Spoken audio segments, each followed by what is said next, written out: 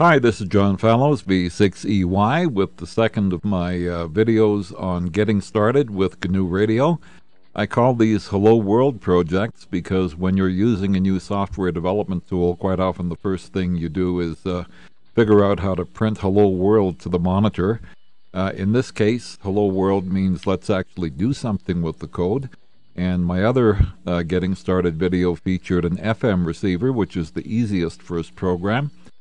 Here's an AM receiver, which is a little bit more complex, but not really that much harder. And I'm using a converter that converts 0 to 30 megahertz up to 125 megahertz so that it comes within the range of the RTL SDR.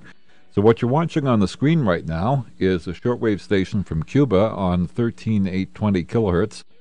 It's nice and strong signal, and this is being picked up by the RTL SDR, and it's being decoded by my little program here that I've written that gives me a beautiful software-defined receiver with lots of gain, lots of signal, and also variable bandwidth if I want to tune it down. I'm reducing it there and back up again to 7 kilohertz for this AM signal. And what you see in the bottom of the screen is the band pass, which is basically what's coming out of the receiver across this chunk of frequency spectrum. And then the one signal that's being filtered that I'm listening to being filtered and all the other channels being rejected. So there's my AM software-defined radio. This works also on broadcast band, shortwave. You can use this same model to build a airband monitoring, whatever. Just remember, what I'm using here is a converter to convert the signal from the RTL SDR because that dongle doesn't normally cover below 24, 28 megahertz, so you need to use a converter. Okay, so let's run through the program in GNU Radio Companion, which basically lets you define a radio using visual blocks and connect them all together. And then your graph on the screen, when you run the program, it generates a Python source code. That Python script runs and pulls in all of these C++ signal processing blocks and hooks them together, and lo and behold, you get a radio. So we start off with the options box, which basically you define what your project's called and select which GUI you want to use, in my case the WX GUI, and you've got to make that selection and stick to one or the other of the GUIs that are available. You'll notice over here a whole bunch of GUI widgets that are available to your programs, one under Qt and one under WX, chooser box, sliders, text, and so on. And you'll see me using those in a moment. Okay, so we want to start off now by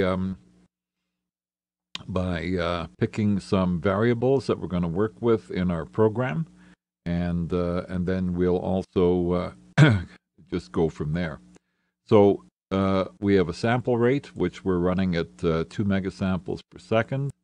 We want to recognize that we're also using a converter. And so when I run this receiver, everything that I hear is being converted up to 125 megahertz. So I need to remember that when I'm running the radio and displaying the frequency. So I've just simply got this up, set up as a variable called convert that I use to just keep track of the converter's base frequency. And I'm also using some decimation, which I've got set to 10 times, because I only want to work with a little bit of the data that I'm getting with the radio, not all of it. So I'm going to throw away 90% of the data and just keep the 10% I need for the baseband that I want to demodulate. Okay, so for control, I decided rather than use a slider, I would just simply create a text box, and basically in the text box I enter the frequency in kilohertz, and my default is 770, which is an AM station locally here in Calgary that I will have when I run the program and start it up. That's what shows up, and you can position where you want these controls to appear on the screen. For RF gain, I've got a slider, and the slider runs between 10 and 70 dB, so that's fairly straightforward. You'll see me control the gain later on. And then similarly for volume, I've got a slider between 0 and 100, and it also will show up and be placed on the screen at a certain position so I can control the volume. Now, one additional thing I've done with this is create a passband slider, because I want to vary the width of my filter between 3 kilohertz and 10 kilohertz with a default of 6. So this gives me a range of filters that I can easily change while the radio is running. Okay? So, start off then with the source. In this case, the source is the RTL SDR dongle, but I'm also using the converter. So the sample rate, 2 mega samples per second. Okay, that's what I've set in my variable. For the frequency, I've also got to take the frequency that I want to tune to, which is set in the text box, multiply it by 1,000 to go from kilohertz to megahertz, and then add 125 megahertz to that because I'm using a converter. So in actual fact, when I'm listening to a station on 770 kilohertz, it will show up on the radio at 125.77 because that's where the converter puts it. I've also added some frequency correction in because I noticed when I ran this, my RTL SDR was slightly off frequency, and I've got the RF gain being controlled by the slider that I've set up. Okay, so coming out of the radio, I want to get rid of most of the data, so I'm going to decimate. My decimate value is 10, and so this simply is not going to interpolate anything. I'm just going to get rid of most of the data, divide it by 10, and so I'll end up with a 200 kilohertz bandwidth. Okay, and coming out of there, I also want to show what's the radio is hearing. So I've got another GUI FFT sync, and what this does, centered on the frequency that I'm listening to, I'm going to show that 200 kilohertz of signals either side of the center frequency, just like you find on a normal SDR radio screen. So that's all, just to show me what signals are around the frequency I'm listening to. Okay, so the signals come out of the RTL SDR radio. They get decimated by 10. Then we're going into a low-pass filter, and now this is where I am setting basically the frequency for the signal, or the bandwidth for the signal I'm going to decode. So I've got this defaulting to a cutoff frequency of passband times 1,000. So I've got a slider for setting passband with numbers ranging between 3 and 10. So my cutoff frequency for this filter will be between 3,000 and 10,000 kilohertz, and it's running at the lower sampling rate, 2 megahertz divided by the decimate rate, which is 200 kilohertz. So coming out, here's a 200 kilohertz filter with a passband of something like 6 or 7 or 8 kilohertz. This transition width just simply tells the filter how quickly it transitions from allowing signals through to stopping them, and that will determine the number of taps that the program will automatically compute for the filter. So stepping back, signal from the radio, resampled down to a lower rate, filtered to get rid of signals on either side of the one I want to hear, and I'm going into an AM demodulator, which is again built right into the GNURadio, and I'm running this at the 200 kilohertz rate.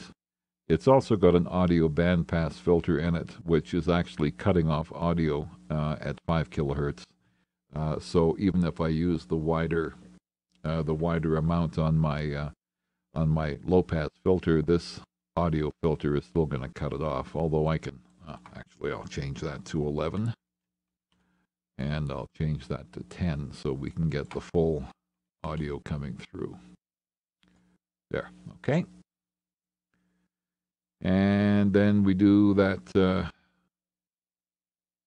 same thing with the resampler to get down to a 48 kilohertz rate for the audio card. That constant multiplier again comes from the volume slider. It will either reduce or let the audio come through at full gain, and then the audio sync will send it to the speaker.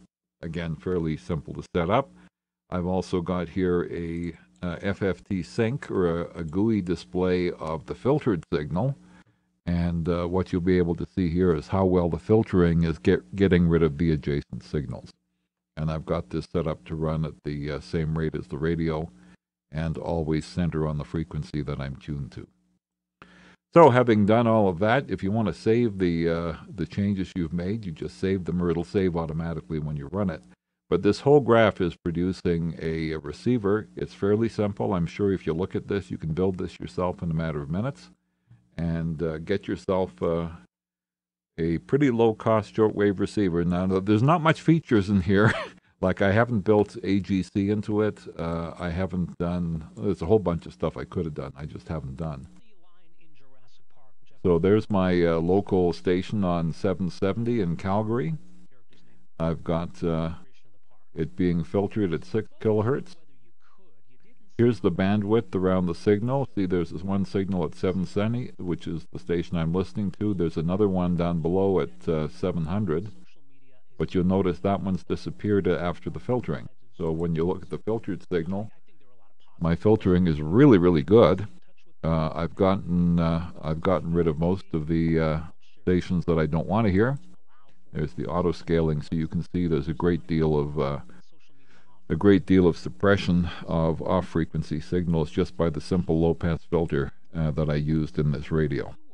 Pretty neat stuff. And this signal, they're showing me a power of about minus 20 dB, and the base of my decoding is around minus 80. So I've got about 60 dB of signal-to-noise ratio coming out of this RTL SDR right now. Now, if I want to go back to shortwave, I mean, one of the typical things to do is to go to WWV on 10,000 kilohertz or 10 megahertz. And I'm going to have to jack the RF gain up because this is a distant signal.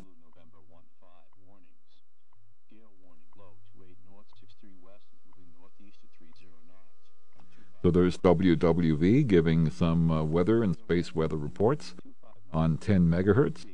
And again, getting a really good signal-to-noise ratio.